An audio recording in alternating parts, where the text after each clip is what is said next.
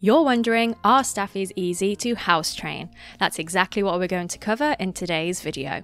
It is super important to start training your Staffy as soon as you bring them home. Even if they are a young puppy at only 8 weeks old, Staffies are like a sponge and soak up knowledge. Unfortunately, a Staffy will quickly pick up bad habits, which you need to avoid because training out undesirable habits is a lot more challenging than dealing with an almost blank slate. Depending on the quality of the breeder, I appreciate your Staffy puppy might already have learned some undesirable traits, and while you can't do anything about that, getting started on training immediately will undoubtedly help. First, let's talk about whether Staffies are indoor or outdoor dogs.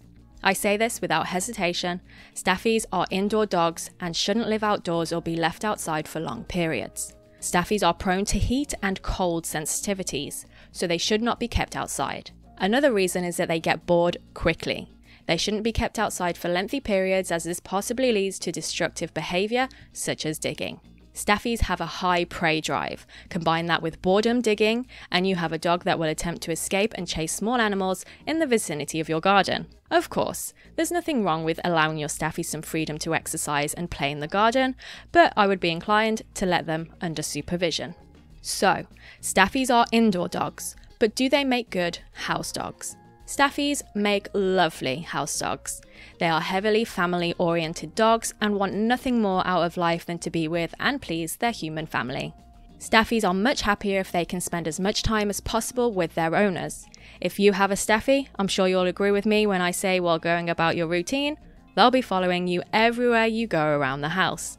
Another reason why they make such excellent house dogs is they don't molt as much as some dogs. You'll not find every piece of furniture in the house covered in dog hair, thanks to their short hair and only average shedding.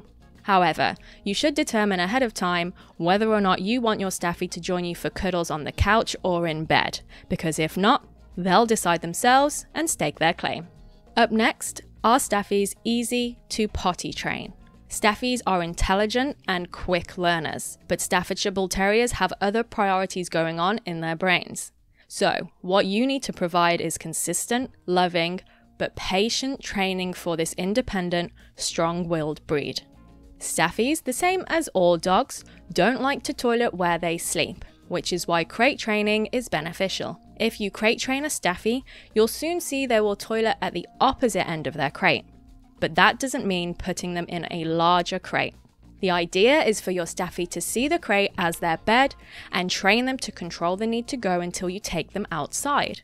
Of course, you must also remember that puppies have tiny bowels and a little bladder, so you must take them outside frequently. One of the major questions that get asked is, can Staffies be left at home?